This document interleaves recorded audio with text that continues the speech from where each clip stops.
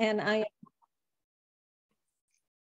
I'm very happy to be here with you this morning, and very impressed that you're here at this time of year when things are starting to get super crazy in the schools. I appreciate you wanting to participate in this session. So today we are going to look at the challenges that you may still be facing as you go forward with this process.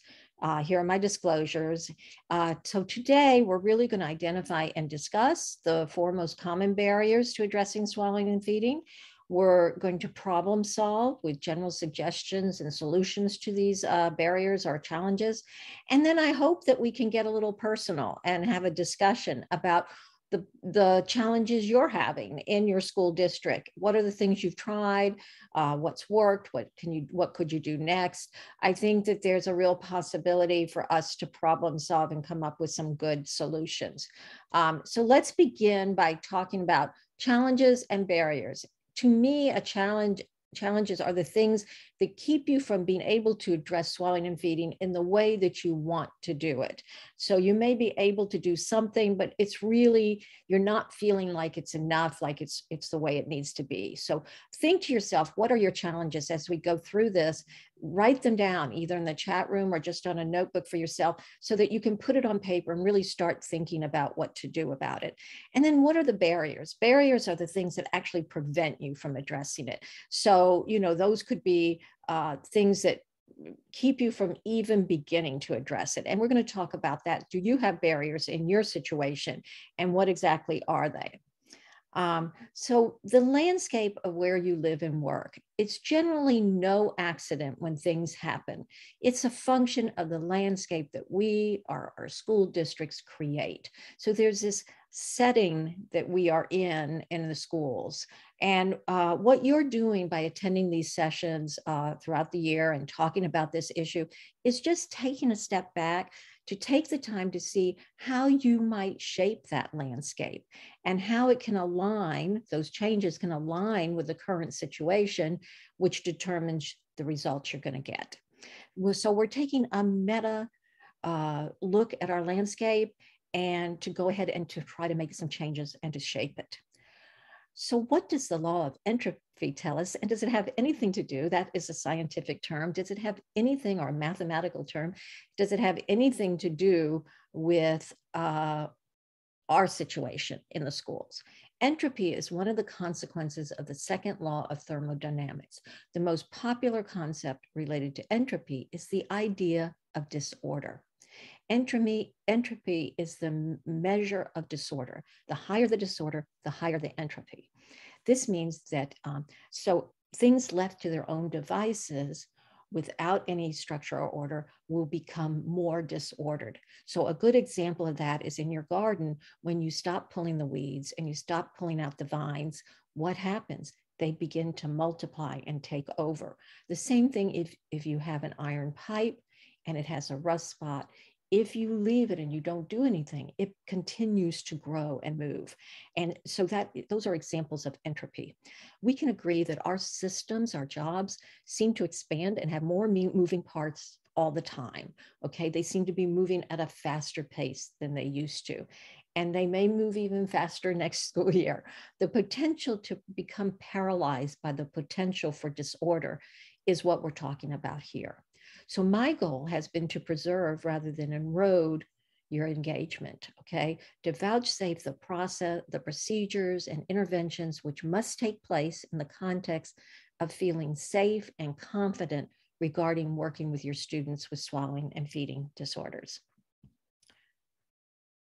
Why does entropy matter in this particular situation? Because we've already said it increases over time. It is a natural tendency of things to lose order. So left to their own devices, life will become less structured. As society and the world and our schools become more robustly vibrant, we look to assure order and safety in those areas that call for it. So we take order in our gardens by edging and mowing and weeding and taking care of it. Okay, we patch that pipe and that controls the disorder. As our school caseloads and responsibilities increase, the importance of procedure and being proactive becomes more essential to really control the disorder. Our school cafeterias are a really good example. They are wonderfully active, noisy, busy places for children to eat. But they also can be a very difficult setting for children with swallowing and feeding disorders. In fact, a place where we may look to assure not only order, but safety. So when talking about challenges and barriers, first of all, acknowledge that chaos that is the natural order of things and that is part of your job.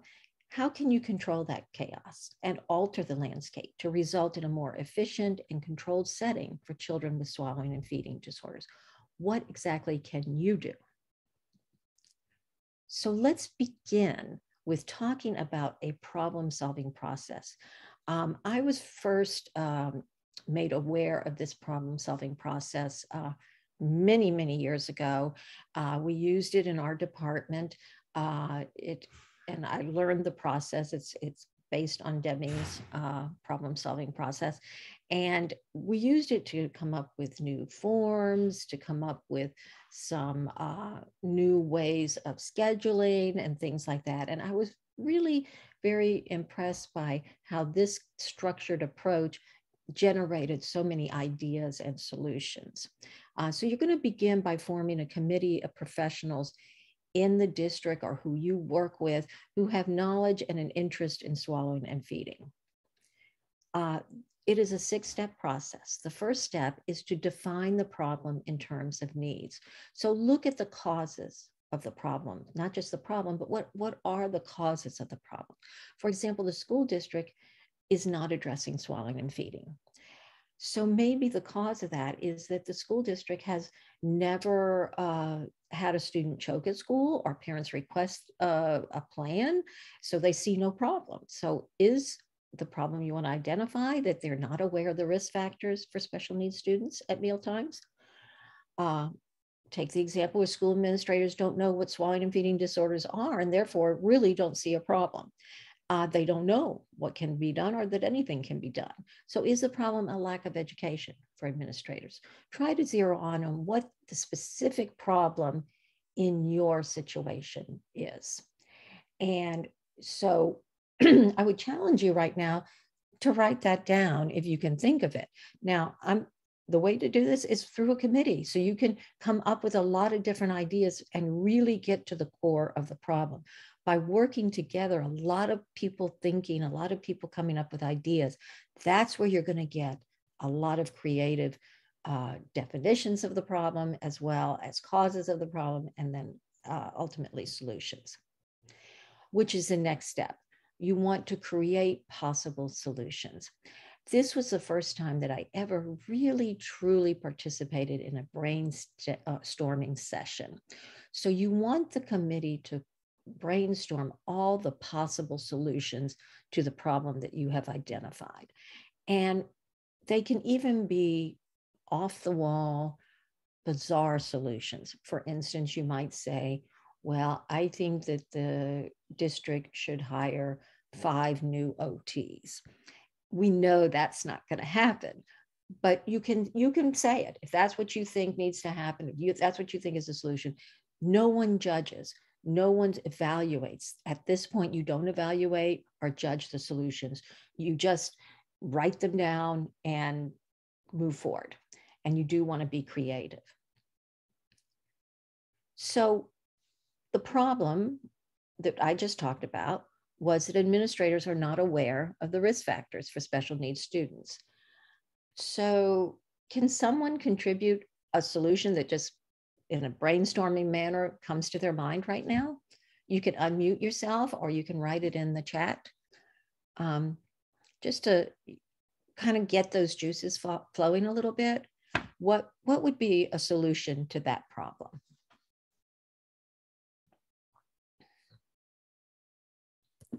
I would say just holding a meeting and maybe bringing a couple of colleagues along, maybe an SLP, a school nurse, an OT, to kind of outline that problem with leadership.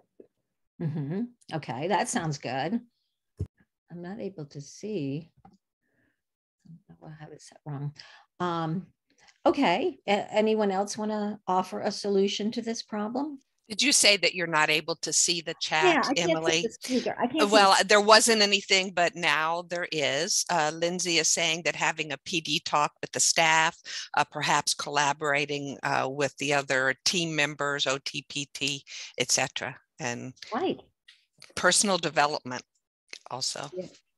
Perfect. Good job. Have admin come to lunchtime to see the students. Oh my gosh. Kendra is giving us a reality check. I love that idea. Provide education, have a meeting and handout for admin to follow. Thank you, Devin. Sarah says in years past, they had to bring in the union into the conversation. Sometimes you have to bring in bigger guns. I hope that didn't sound wrong. I don't mean guns. I know you know remember, that. Deborah, at this stage, we don't evaluate. Okay, yes, that's okay. All right. Anything is acceptable. Okay, at cool. This point. And that's the fun part and really the very creative part of this process that we're talking about today. Well, and Kendra says she's a union VP and she agrees. So there you go. Yeah. Sometimes go ahead. I'll tell you, those were wonderful solutions. And my idea was to type them as you all said them. I realize now I never could have typed that fast. And I don't think I can type when it's on presentation mode. But those are wonderful solutions. Just in how many minutes did that take you guys to come up with some really nice solutions to that? And I am happy to share. I mean, we have the recording to the administrator session that we did the first one, and we kind of pared it down a little bit to some key resources so I could share that. Just another thought. Excellent. Okay, so then you go to step 3. You've got all these solutions. Now you have to evaluate and test the various solutions. And you want to go through, review the alternatives, discuss their merits and disadvantages. What we did is that we came up with maybe 30. You can see how quickly you're going to get solutions. We came up with maybe 25 or 30 solutions, and each person was given 5 to kind of live with for a week until we met again. And so you go over your solutions and you think about them at different times during your day, and you may put a note that this one just wouldn't work, or this one seems like a really good idea, or I thought maybe if we did this. So you're going to kind of review and go through what are the advantages or disadvantages of each of your solutions. And then when the committee gets together, you're going to reject and eliminate some of the solutions because some of them just aren't going to work, or they're not as good as the other solutions that have come up. And then you want to keep the ones you find most promising. Step 4 is that the committee decides on the solution they're going to use. So that's where you really have discussions. You try to reach a consensus of what would be the best route to take in trying to solve this problem. And so together as a committee, you come up with a solution, and then you start thinking about what is the route you're going to take to implement it, to do it. And you want to provide everything along the way in writing so that everyone has all the information all the time. Step 5, you want to implement that solution. So immediately after the solution's been generated, and it's been agreed upon, you want to talk about it. What needs to be done exactly? Let's break it up into steps. Who's going to do what? Who's going to be responsible for what? And what is our timeline for doing it? So, again, you assign roles to each committee member of, okay, well, if you could put together this and you could do this and you could check with this person, and then when we come together, we'll have a complete package there. So put the plan in writing with the information on who's responsible for what. And then step 6, once you've implemented the solution, you want to look back and evaluate how the implementation is going. So once you get into it, you might say, wait, I don't think this is going to accomplish our goal. We might need to go back and pick a different solution, or we may need to expand it, or maybe revisit all the solutions. So an example of would be the committee decides to prepare, like someone suggested, an informational PowerPoint to present to the special education supervisors that includes the information that administrators need to know about swallowing and feeding in the schools. Then the committee works with the supervisor of special ed to set up a time for that. So who are the administrators you want to invite? Certainly the director of special ed and food service programs. You may have coordinators of related services. You may even have an assistant superintendent who might want to attend. And so then the committee members present the information, including what can be done. So you're going to identify what is the problem to them. You're going to tell them exactly what it is, who are the students. And as you go through preparing this, we've talked about this through the year. We've identified, what is a swallowing and feeding disorder? What are the risk factors? Who are the people most at risk? And then you want to finish with, here's what we can do. And we've talked about that as well. We've got a set procedure, we've got the forms, we know the personnel, we know the roles and responsibilities. So you let the administrators know. So that's how the problem-solving process can be used with swallowing and feeding. And I think it's very powerful. So at one of our presentations, we talked about leadership, and we're not going to talk about that today, but certainly someone needs to take the leadership with the problem-solving process and forming the committee. And so consider that as well. So now let's talk about the most commonly identified barriers and challenges and what you can do about them. The first one that I want to address is lack of time. And of course, this is very timely to be talking about this because you're at the end of the school year, you've got a lot of IEPs to do, you're doing ESY information. I remember the end of the school year, the May being really chaotic. So why do therapists have such a lack of time? Well, first of all, before you even begin addressing swallowing and feeding, you already have a full workload. It's not like you had this space that you can dedicate to something brand new. Your workload was pretty full. There's also shortage of personnel or positions. You may have the personnel, but they won't give you more positions that you need. So this really scrunches the ones that are hired to do more and more. And then we know swallowing and feeding is time intensive, particularly at the beginning. And we know that the things that make it an addition to your current workload are the interaction you're going to have with families. I mean, this is so important because you're talking about feeding their child. It's not something you can rush through. Conducting the interdisciplinary observation takes time and coordination and planning. Writing the plan and training the classroom staff is so important. Again, it takes tons of time. Who wants to hold another IEP? Nobody. Nobody wants to hold an IEP, they don't have to. This is one you have to hold, and it's in addition to the IEP you already probably did at the beginning of the year. And then all of the other things we've talked about that in the process, the referral to instrumental, working with cafeteria people, setting up your monitoring schedule, and providing therapy. So let's talk about things that help. First of all, and I know I sound like a broken record, and I will today as well, a team approach. Not only is a team approach the best practice way to do it, but it helps to save time. Utilizing a team approach distributes the responsibility so that each team member doesn't have to do, so that one team member isn't doing everything. Think about the professionals in your current situation that you would like to approach about being on the team. What are the ways that working together could make your caseload more manageable?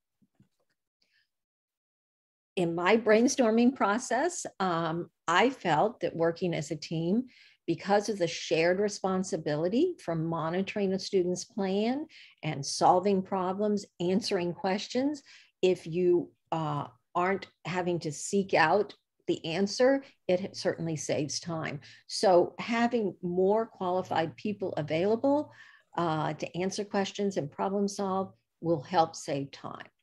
And it's not wasted on the uncertainty of who's responsible for what.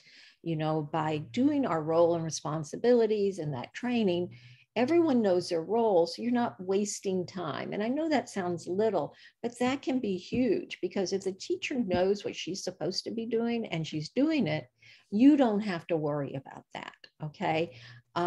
If you know that the physical therapist is going to be looking out for that back brace and for the positioning and all the things that are necessary for that child to be in the position to eat safely, it's something that the OT and the speech and the nurse do not have to worry about. And then there's shared decision making, which means that we just use the expertise we have and then let the other people use their expertise as well. And so that will save time. Another thing that helps, believe it or not, as hard as it is to have another IEP meeting, another thing that helps is to have the IEP. And that's because at that time, everyone gets on the same page, including the parents, and they know what the plan is. They sign releases. That saves a lot of time. We can talk about the swallow study if we need one, and discuss the child's plan. So the IEP, you get so much done at one point that it really does help.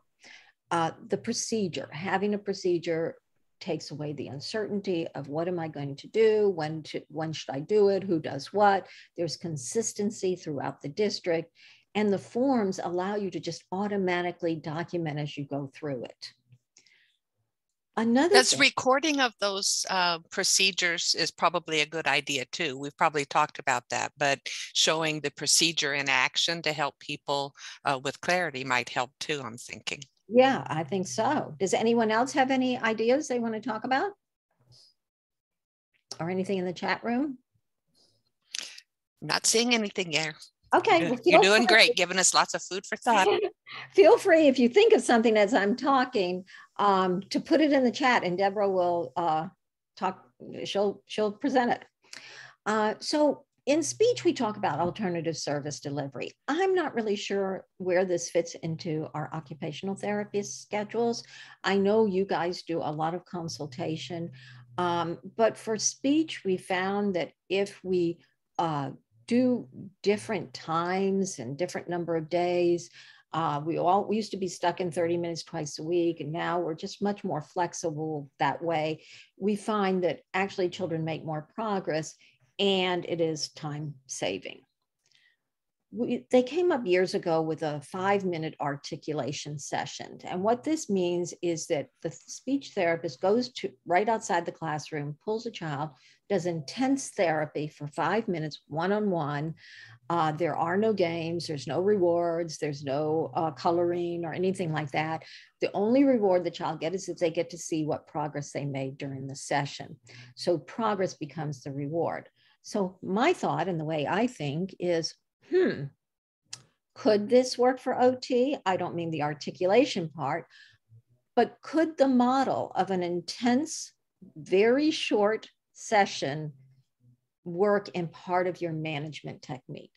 Are there things that you can do with your children in 5 minutes to really move them forward? Say, if for speech, sometimes we do 3 times a week, 5 minutes, 2 times a week, 5 times a week, just depends on the severity of this child's disorder and what the child needs. If you think you're kind of open to something or learning more about that, here are some articles that are about the articulation in particular. But remember, we can always think out of the box. We can always say, well, yeah, that's a structure that I think I could adapt to what I do. Larissa, I see that you unmuted yourself. Is that because you wanted to share something? Oh, I think she might just be joining us. Oh, okay. Okay, sorry. Thank you. Hi, Larissa. Welcome. Okay, so it's my understanding that OTs do a lot of consultation services, and I'm a big believer in consultation services. I think we can get an awful lot accomplished through what we do with monitoring students of safe eating, talking to teachers and paras, observing the child eating, discussing the student's plan with team members, training the classroom staff, and working with parents about implementing a plan at home or oral motor program at home. These are all consultation services that, when used correctly, can really be effective, as I know you guys already know. So my thoughts about consultation as a therapy model is that it is an active therapy model and that it can be very effective. The goal for consultation is written in the same, in my eyes, and you tell me if I'm wrong for you guys, it's written the same as any other goal. What do you want the child to accomplish? It always begins with the student will. So, for example, the student will improve lateral tongue movement for chewing by doing the following oral motor exercises 3 times a day for 5 minutes per day. On the therapy log, you put train classroom staff to implement oral motor exercises prior to lunch and snack. Staff performs the exercises as directed. And then the staff has a data form and you're able to record the progress as they go along. To me, this can be even more effective sometimes than the one-on-one is. Another thing that is extremely effective in saving time and helping us to make the most of the time we have is a well-trained classroom staff. Once this eating plan is established, you really want to make sure that the designated feeders know the plan, they know how to feed the child, and that you trust that they're doing it correctly. You also want them to learn the signs that indicate that a child's plan may no longer be appropriate or that something's changing. A well-staffed classroom staff are the eyes and ears for the professionals who set up the plan. And I tell people when we talk about the monitoring schedule, which we did a while ago, if you have a really good, well-trained classroom staff and you have observed them feeding the child and you're very, very comfortable, you maybe don't need to do monitoring as often as you would with a staff that isn't trained well and that isn't following the thing. So it actually can be a big time saver for the therapist. So this is Katie, one of our speech therapists, and a minute to listen. Hi, my name is Katie Miranda. I previously worked as an itinerant speech pathologist within my public school district, and then I went and worked in an outpatient adult rehab hospital setting. But now I'm back in the school system. I work full-time at one elementary school. I currently have 35 students on my caseload, ranging from pre-K to 6th grade. And I have 13 of those students have dysphagia concerns. As far as my school, it's very unique in that we offer classes to serve students with a variety of diagnoses, such as cerebral palsy, trisomy 17, Down syndrome, and so on. So a lot of times my students not only have dysphagia goals, but they'll also have communication goals as well. As far as scheduling, a majority of my students are seen multiple times a week. So I will make a plan on my schedule to go at least one time a week within the cafeteria or within their classroom to treat dysphagia and work on their dysphagia goals. As far as dysphagia goals, my students may have oral and pharyngeal dysphagia goals, or they may have behavioral feeding goals, such as picky eating, food aversions, and overstuffing. When I do go in the classroom or the cafeteria, the one time per week, I will either observe them feeding, the paras and classroom staff feeding them, or I will work directly with them to show them some strategies that they can use. My biggest thing that I like to do is have the classroom staff, teacher, or para sit with me during each session so that I can kind of gauge what's going on when I'm not in the classroom, but also to show them some specific strategies that they can use. Having the para or the teacher with me during my session is a huge benefit to my schedule, because it's during my dedicated speech time that I can sit with them and consult, and I don't have to go find them later on. My biggest recommendations probably for scheduling is to make sure that you have a really well-trained and well-educated staff.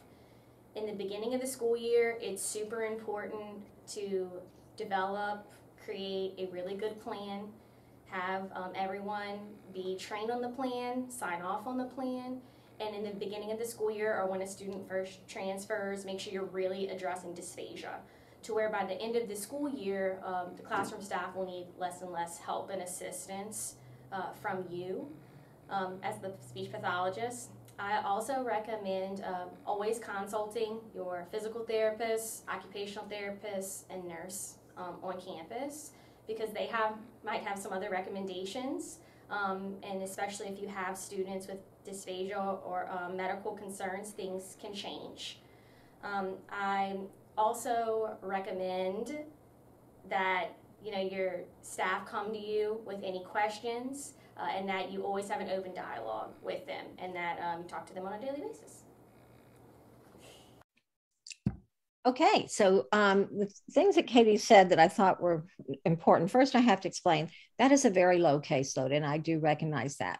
She was one that was of exploding in the chat. Everybody was Yes, jealous. How does that happen? I'll tell you how it happened here. First of all, we were able to get positions when asked for them by pulling in the Medicaid money and things of that sort and outlining the need. But in her case, that school had a very high, pretty significant disability population, and she saw all of them. So her caseload wasn't balanced at all. The other therapists would see all the cases that were, for lack of a better word, easier, maybe less intense, so because she was working on, with those kids didn't just have dysphagia, they had assistive technology they needed, some were hearing impaired, they had multiple orthopedic disabilities. So it was more time consuming. And we're going to talk about that in a few minutes. That's another way of making time. So were there any comments about that I need to address that I haven't said yet, Deborah? I don't see any comments at this point. Mary Ellen, I see that you've unmuted a couple of times. Did you have something that you wanted to share, or? No, sorry about that.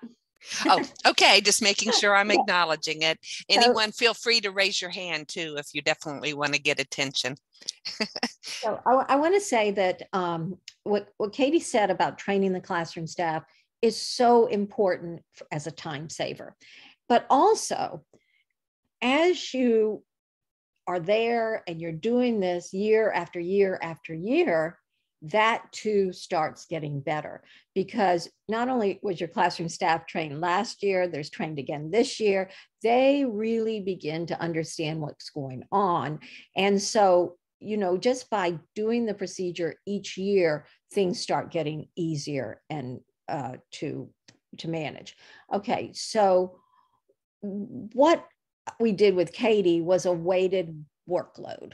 Okay, so the caseloads were weighted so that the therapist that had the milder cases, she had probably 50 kids or more, but Katie only had 36 because she had the more intense ones.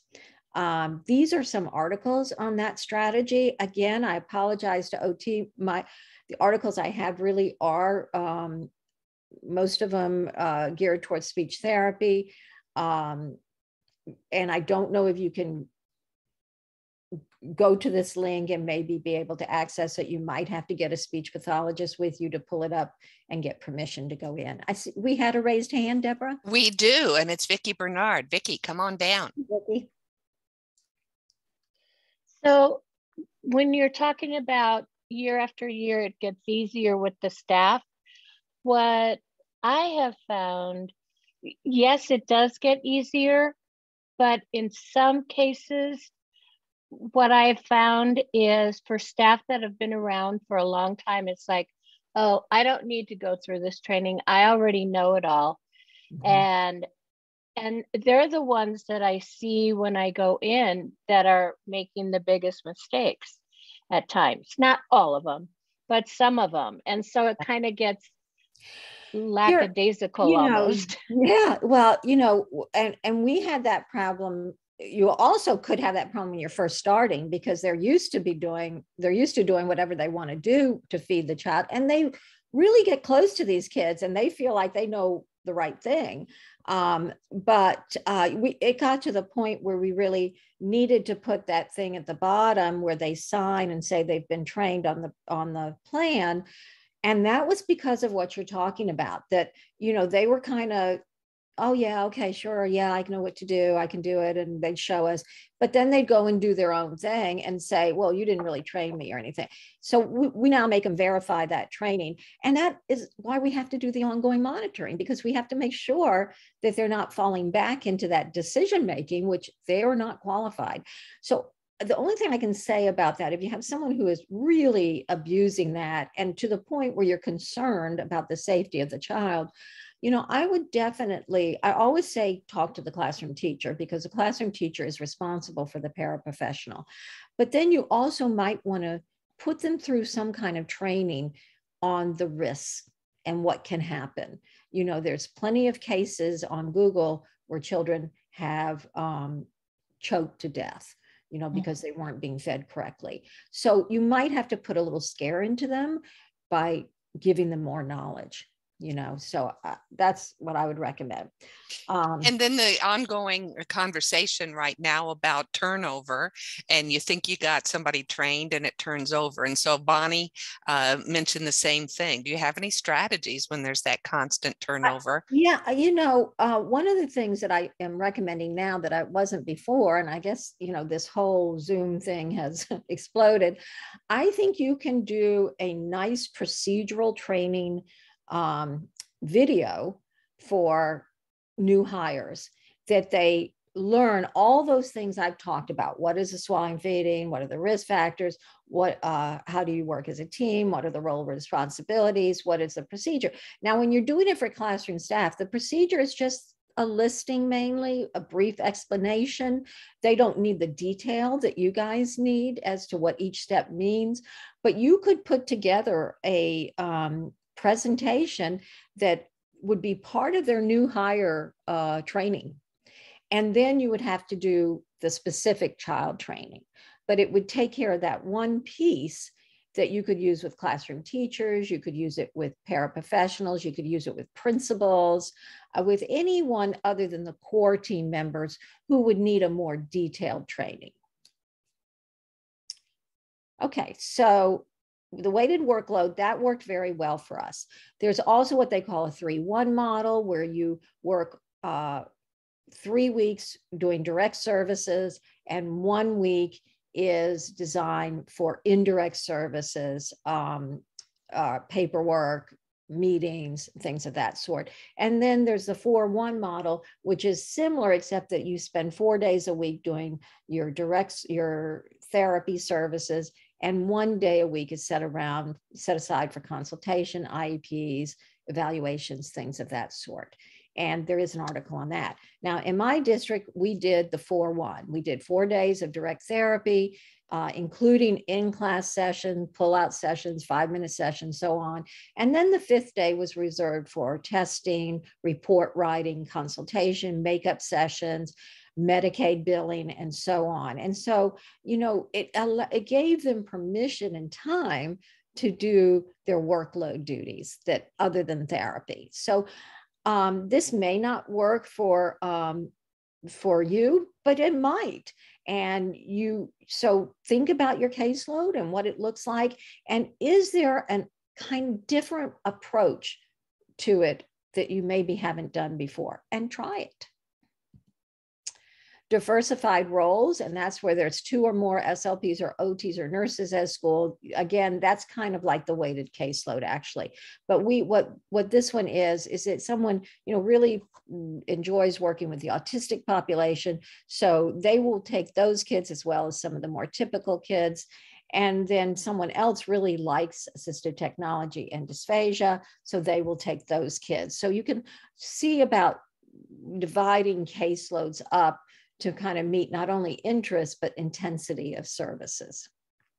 There's a comment from Larissa. She's, feel free to unmute and share, but she says she's found that attending assistant monthly staff meetings is a good touch point on all the SLP topics to maintain the relationship, plan for the next training, etc.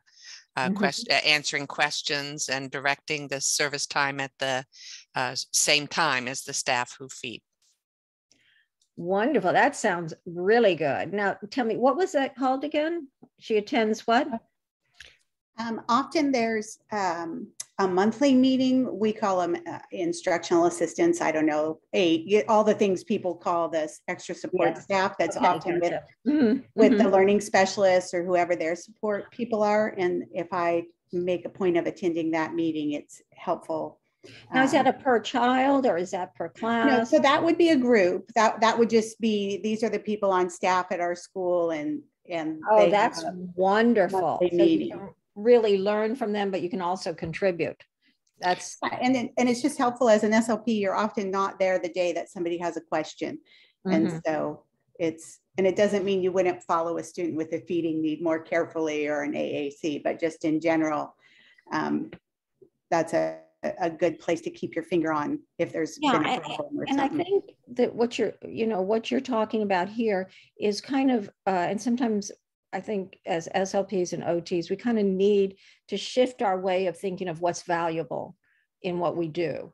And we want to make sure that what we're doing is making a difference. And a meeting like that could make a bigger difference in some cases than other services you might be doing. So I think it's real important that we really step back and look at what we're doing, what's yielding results, and what is worth the time to do it. So, and we've been talking about in our bigger conversations about empowering classroom assistants and paras on all levels in SPED. They'd come in not knowing what it looks like, but feeding is certainly one of those components that should be considered.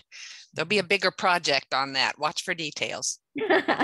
Okay, so other things you can do is restructure your caseload, setting priorities. Investigate Medicaid funds. For my district, I was the Medicaid person. I'm not sure how that happened. It happened years ago, and it was a hard job. But in the long run, it put me in the position to know, number one, how much money our related service people were bringing in, which was a good chunk of change. And that gave me then the leverage to talk to supervisors about the need for additional personnel, not only for things like swallowing and assistive technology, hearing impairment, things of that sort, but for the paperwork that's involved in claiming Medicaid. So finding that person who can advocate for those Medicaid funds. In 1 year, we got enough Medicaid funds, I would say, to fund 3 positions. And that may not sound like a lot, but when you add all the benefits that we get in the schools, the numbers go pretty high. So 3 positions in 1 year. So every year you could get, an additional position maybe. So it's something to think about and look at your situation and see if that's a possibility. You also want to try to work with administrators and go through that problem-solving process and offer their solutions. Use, the training of the staff we've already talked about. Being very proficient with the procedure, knowing it and being able to make it flow will help. And of course, always the roles and responsibilities. Any more comments about the time factor? I spent a lot of time on that, but I think it's important. I'm not seeing anything in the chat. Okay. The next one of the other most common ones I get is the knowledge and skills. There's a lot of uncertainty about treating dysphagia in particular in the schools because of the medical side of it. And of course, in the hospitals, it's such a big part of what SLPs and OTs do. And it's also a very risky part. So in the schools, it's a little different because our children are not sick. They're healthy. In most part, we do have some sick children, but for the most part, the children we followed on the swallowing and feeding team were healthy. They had what we would call a chronic swallowing and feeding disorder, not an acute, okay? So the focus is a little different than the hospital setting. And so it's something that, yes, you do need specific knowledge and skills, but you want to know what are the things I need to know. So identify what skills you need to be able to competently follow it in the schools. So you don't need to know how to conduct a modified bear and swallow. You need to know how to read the report and observe it, you know, watch it and know what you're seeing. But as far as being responsible for it, you don't. Talk to the administrators and to RSOI, Deborah, about providing courses you need to attain your skills. So if you feel like you need more skills in the evaluation, assessment of swallowing and feeding disorder part, let her know. And she can, you know, make sure she finds someone who can provide that information to you. If you really need more information on treatment and therapy, that's another area, okay? And then seek out other professionals who may have the skills that you don't. There may be someone, excuse me, on your campus or in your group that really has some great skills with swallowing and feeding and can share and mentor. And so that's my next thing, mentoring. We did find that that was extremely effective for therapists to have someone they could ask questions, someone that they could watch do something, and that could guide them through the process. But this will take that administrative support that we've talked about in the past, because you need, that mentor will need time. They will need maybe 2 half days a week to help other people, okay? But by using someone like that to mentor others, everyone starts building skills and you start building capacity. One thing that I found really helpful was to order a textbook. These are the two most recent ones that I've gotten, and I use them all the time when I have a question about something. Now, they are geared primarily towards adults, although this one by Suter and Gosa are across the age span. But I do find that I get some very quick, good information. I know we can Google everything, but I know that this has been peer reviewed. I know that this information is correct. So I highly recommend either having your district order the textbooks, or if you're seeing a lot of children and you feel a need, to get it yourself. So what we did in my district to kind of improve our knowledge and skills is we paired with Southeastern Louisiana University, which is only about 30 miles away from where I live. And they came to our school district and provided a graduate level course on dysphagia. And I think about 15 of our therapists attended that.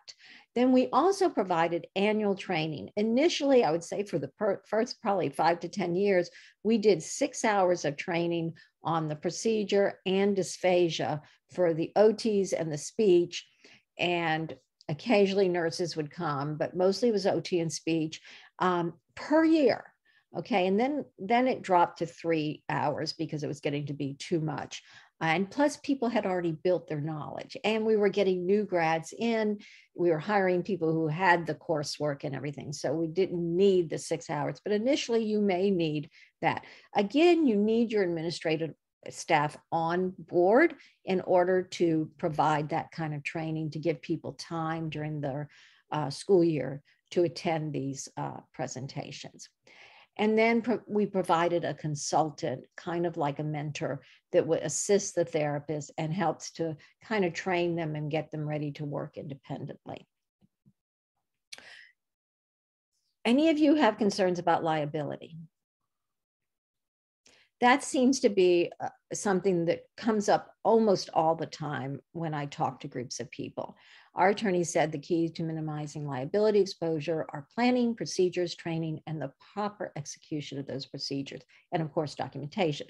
So this brings me to a Galton board. And I don't know if you're familiar with the Galton board, but it is a probability machine. So it is a mathematical construct.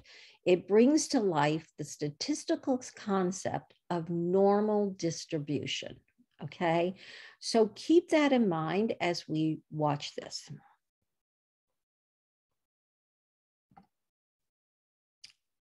Professor Terence Tao is the equivalent of a rock star in mathematics. Regarded as the greatest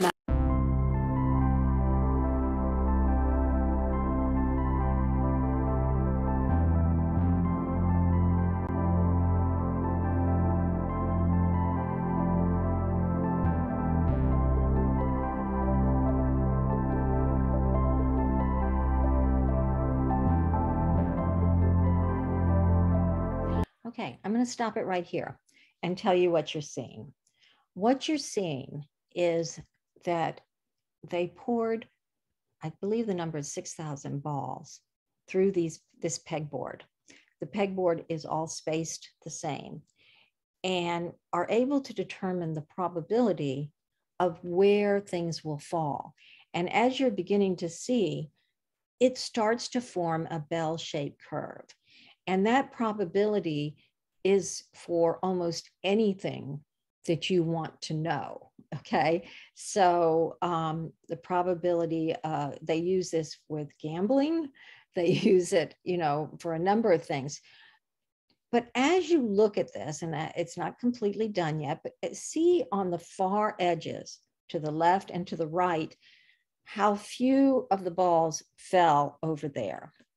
So where this applies to what we're talking about today is that these at the far end are the difficult parents, the difficult cases where parents threaten due process, are very unhappy and go to the superintendent.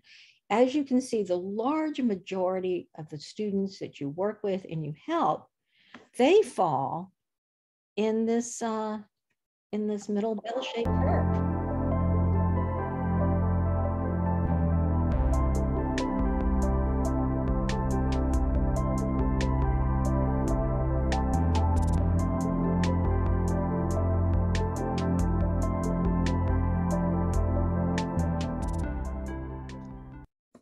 So what we've been talking about this year, all of our courses that we've been doing this year, what they do is that they fill in some of these spaces and cut down the risk of the students on the far side.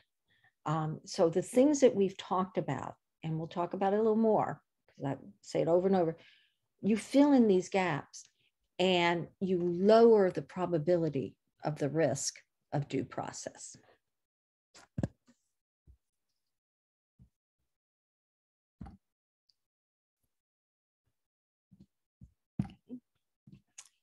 So the things that lower that probability, the gaps that we fill in, is following the USDA regulatory regulations, making sure that the cafeteria staff knows how to properly prepare the food and that they provide nutritious foods according to the safe eating plan, that our professionals follow their code of ethics.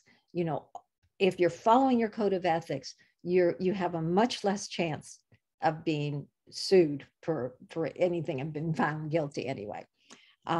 Includes ethics and competency in your area of practice. So increase your knowledge. Do the things you need to do to be more competent, to work with the students we see. Remember, a lot of them are oral phase dysphagia.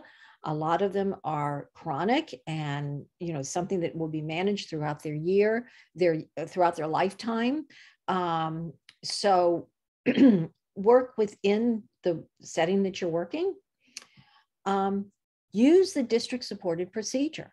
It provides consistency, that lowers your risk. Okay, it provides accountability. So everyone knows what they're supposed to do. That lowers the risk. Documentation always lowers the risk. And you're looking at safety. If you can show that you were looking at safety, you're in a much better position. So consistency, we're using it with any school within the district. Accountability, procedures are written, roles and responsibilities and training is done. Everyone is accountable. There is a clarification of those roles, so we know where any link is, that if it falls apart, and that we're providing what IDA says we have to do, which is for the safety of children at school. Okay. And then documentation. And I do have a couple of questions in the chat, a couple of comments. Larissa said, is it expected that cafeteria provide and prepare food? I think we've talked about that. We can touch on it again. Is it the SLP and OT who prep, and looking at what the regulations are in Oregon? So is it typically, who typically prepares? Yeah, those are great questions. First of all, I want to tell you that this is a federal program. So it is not an Oregon thing. It is the regulations are federal and every state must follow them. And what the regulations say is that if a child with disabilities needs the modification of the school cafeteria food, then the cafeteria program must provide those modifications, even if it results in a cost to them in equipment or personnel. So no, the SLP and OT should not be preparing the texture of the food. It is the responsibility of the cafeteria. I think you might want to be involved in initially training them and making sure that they use the IDSI model and that they understand what your recommendations call for. They must get what they call a prescription for meal modification. Anytime the school lunch is modified, they must get this signed by a physician, or, and if you read the regulations, or they can put it on the IEP, the school team can put it on the IEP, what the disorder is, why that child needs a modified diet, and what are the types of modifications that are needed, and share that with your cafeteria staff, which would take the place of the physician form. So the purpose of that is so that the school lunch program maintains the nutrition that the child needs, even though they're modifying the food. So that's one of the reasons they need to do that. And then the other is for funding purposes. If you have more questions about that, just shoot me an email and I will send you a copy of the regulations so that you can present it to your supervisor of food services programs. The problem is we started initially having our training the paras to prepare the textures and all, but they shouldn't even be in the cafeteria. I mean, so it is a cafeteria responsibility. So as you're getting started, it's important to work with that supervisor of food services and get that going. And they can be trained on the IDSI just like you and I can be. So, and for those who don't know, the IDSI is the International Dysphagia Diet Standardization Initiative. It is where it is going. They're no longer using the National Dysphagia Diet. They're phasing that out. So since you're getting started, it'd be better to start with IDSI. Any comments or questions on that? Well, Sarah says that in her large district that it's more efficient to have the classroom staff modify. So for efficiency, that may be an option. And then Lynn tells us that there are specific documents, nutritional medical statements that family and or provider can complete and return to the school. Right. And that's the form I was talking about. Right. They must get that for every student, but the IEP and the general student information can also be substituted. And a lot of districts don't realize that. They still go for the physician's signature, and it's really not required if the child is a special need child and has an IEP that has those statements.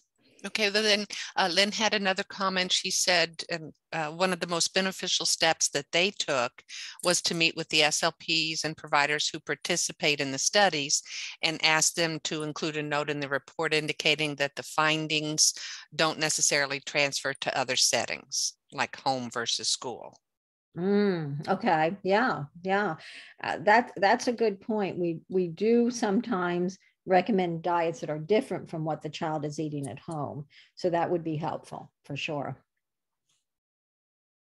And then Melanie says, is there anyone who's been successful in achieving this level of support with their food service? She wants to connect. Maybe we should connect them all. Is there a meeting that they all go to that we can somehow present at? Is there a cafeteria workers orientation at the beginning of the year? How can we come in mass force here? Deborah, you're good at this brainstorming stuff. I'll jump in real quick. Deborah, we have in Salem-Keizer, we have a nutritionist who works specifically through the food services. So that is our point of contact. So they are the ones that would get these nutritional medical statements. Then they're forwarded to the cafeteria if we have any specific dietary needs. Most of the students that need modifications are in our self-contained classrooms.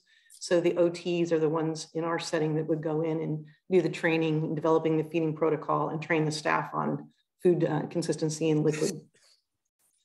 Excellent. I'm seeing lots of great yay for you.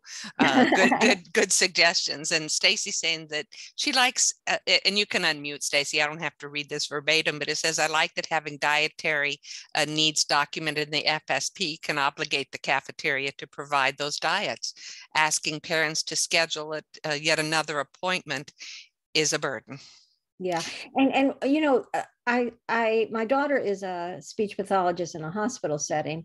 And I was talking to her and I asked her, you know, do you have to train the cafeteria to do the texture you want? And she says, no, they're responsible. They have to know this. And I started thinking, well, what about schools? And then I found these regulations that really say they are responsible. Now, I totally get what you said, what someone said just a few minutes ago, that the OT trains the classroom staff and the classroom staff does it. That is a very efficient way to do it. I think my school district, we started off with the SLPs training the classroom staff and modifying the food in the cafeteria, which they let us, which I've come to find out you're really probably not supposed to do that. But I think they're still doing it that way because they know it, they've been doing it, it's easier. But if you're just starting out, you really need to work with that food service program.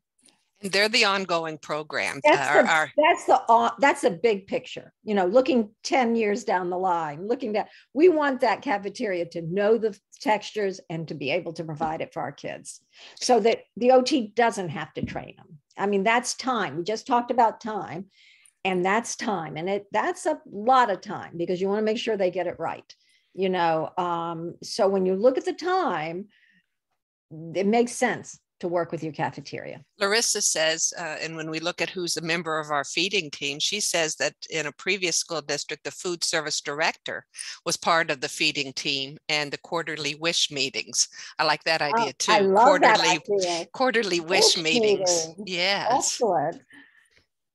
Do you have anything to add to that, Larissa, about the effectiveness or how you got them at those tables? Well, wish is a mistake for ish, but if wish works just fine. I say wish meetings. No, okay. We like the wish meeting. I think I'm going to adopt it if you don't mind. Go ahead. Yeah, no, it was just part of, you know, administratively from the top down. These are the people who needed to be. So we had OT and PT and a couple representative SLPs and nursing, and the food service director was just a part of the district feeding team. And they should be. They should be. This is a goal. Mark that on our goal list. Yeah, they should be. Mm-hmm. And Kyla has her hand up. Kyla, would you like to unmute? Yes, one of the things I just wanted to say is just because we in ours, the OTs or the SLPs, like we're on our team, we'll do the training and we do the assessments together collaboratively for all of that. But the one benefit so we train our staff to prep the food is just that a lot of our students have lots of different sensory sensitivities.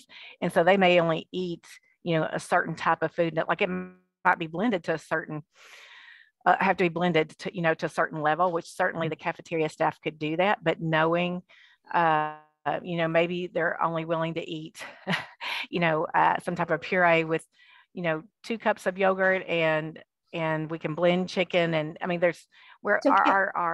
Kayla, do you work with the cafeteria then to put the foods on their tray that you need, or do you just get a general tray and then bring in your own foods to make it specific to the sensory needs of that child? How do you handle that?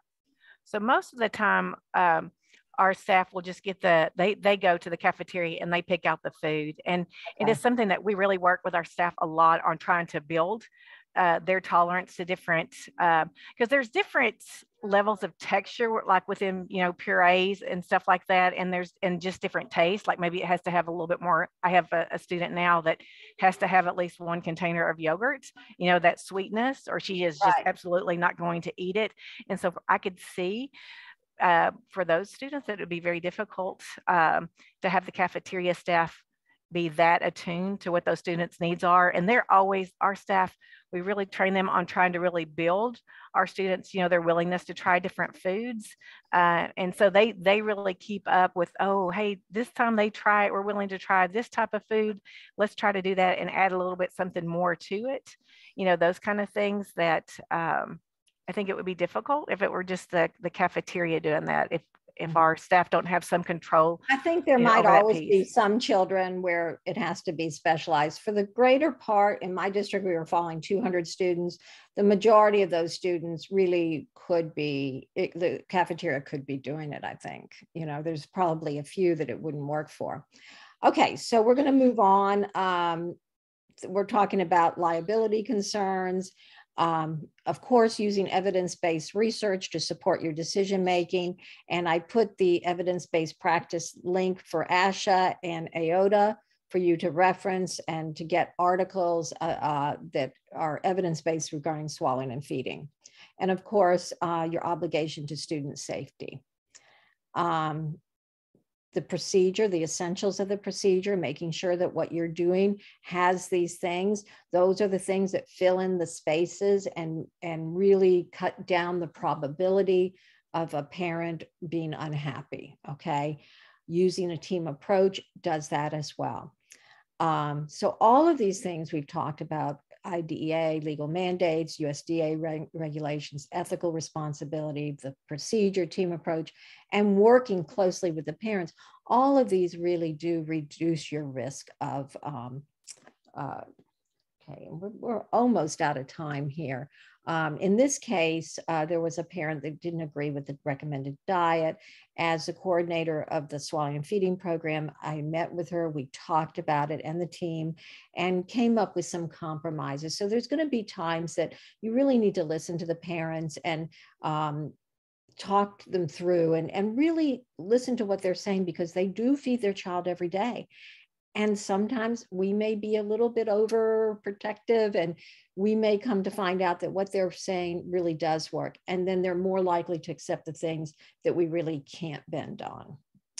Okay. So now I was going to talk about administrators and how they can help to shape the pegboard as well. Why don't administrators support the swallowing and feeding team? Well, a lot of times it's a lack of information or understanding.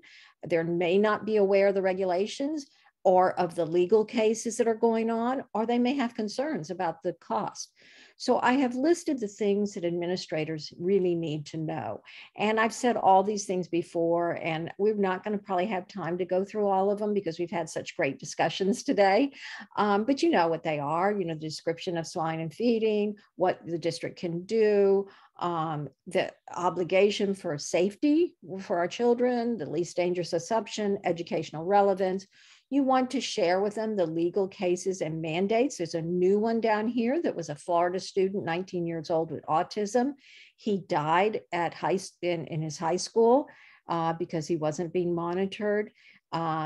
He was a choking risk. They knew that. And unfortunately, he didn't get the treatment he needed through a procedure like we've been talking about. So sometimes informing administrators of some of these cases that they really may not be aware of because they have a lot on their plate. But this is what administrators are supposed to do. They're supposed to look at these things. They're supposed to listen to you. They have the power to make changes, okay?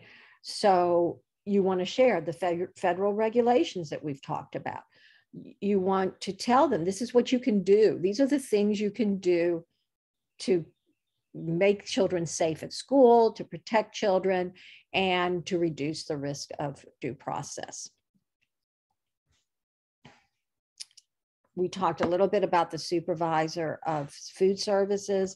This is the regulation that I was talking about. And like I said, if you would like the whole booklet, I can send that to you. I know many of you work as contracts, so you may work with different districts. So you may have one that's great and another that doesn't want anything to do with it. So what we talked about, preparing some kind of a video presentation, I think that could be a helpful thing for you.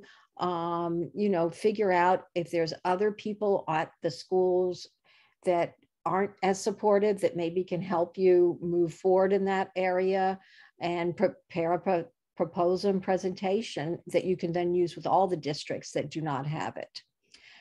We did that at the beginning. We formed a committee of OT, speech, and nurses, and we met with the top administrators. We told them what swallowing and feeding disorders were and what the problems. We drafted some questions. I have included some of the responses, the questions and the responses that we had at that time. And so ensuring safe eating, it said it relates to the duty of the school system to take reasonable steps. It talks about the code of ethics. Parent refusal should be done on a case by case, but we have an obligation to respond to the interest of the child. All of this information can be helpful to give your administrator, and then to go over, like Deborah said, that first presentation we did of the things for administrator, and perhaps ask your administrator to view it since it's a recorded thing. So at this point, we're about done. What are you seeing as your challenge? What do you see as your biggest challenge or barrier at this point? Anyone want to share that before we sign off?